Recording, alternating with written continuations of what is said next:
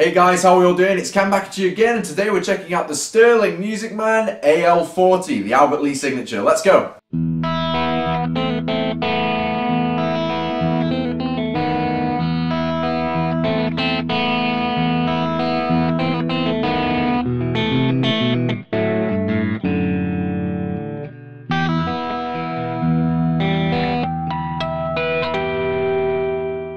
As some of you guys saw from the previous video, I got two guitars from the good people at Strings and Things, the UK distributor for Musicman. This is the AL40, the Albert Lee signature from Sterling, made in Indonesia. It's a really reasonable guitar for the money, and I have to say, in terms of playing experience, marvellous, right up there with the Axis. It's fantastic. Just to take you through the specs very quickly before we get into some pros and cons, we have die-cast tuners, a hard maple neck, a Jatoba fingerboard, 22 narrow frets, they're not stainless steel, a thumb wheel truss rod adjustment down here, should you need to adjust your neck you can. We have a mahogany body which is really light and resonant, it's fantastic. Sterling's own humbuckers here with a 5-way selector switch, a volume and a tone, and a fulcrum trem. That's it, dead simple setup.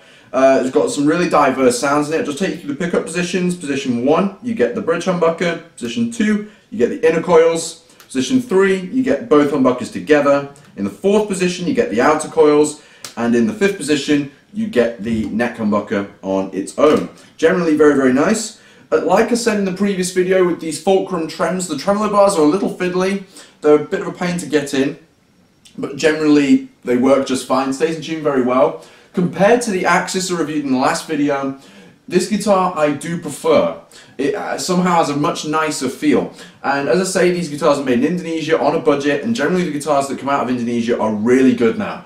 And I have to say with this guitar, it feels a lot, in terms of playing experience, a lot more expensive than it is. These guitars retail for £350, really, really like it generally, and overall, sounds really, really great. The pickups themselves are not as high output as the Axis, and keep in mind it's an Albert Lee signature, you wouldn't expect them to be. So, before we get into the playing, I'll forewarn, I hadn't really listened to Albert Lee until I made this video, and as a lot of you guys will find out in a second, I don't play in the style of Albert Lee at all. You're going to be getting me today, and I generally will do my best I can to cover as much ground as I can, but generally, I think you'll take my word for it, it's a pretty nice sounding guitar for the money. Let's check it out.